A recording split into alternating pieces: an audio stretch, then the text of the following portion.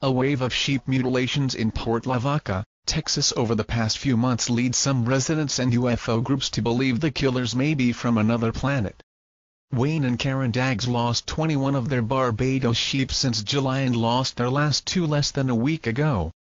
At first Daggs thought that people were stealing the sheep for food, but the surgical precision and the graphic nature of the mutilations led him to believe otherwise. The mutilations piqued the curiosity of Charles Stansburge, a popular member of the Mutual UFO Network, after he'd read an article about the killings in an Advocate article published in the Houston Chronicle. Stansburge, the organization's section director, traveled from Rosenberg to Daggs' residence to launch an investigation on Tuesday. He plans to help the Calhoun County Sheriff's Department solve the puzzle. Fletcher Gray, a senior field investigator of the Mutual UFO Network, planned to arrive on Wednesday to help Stansburge with the investigation.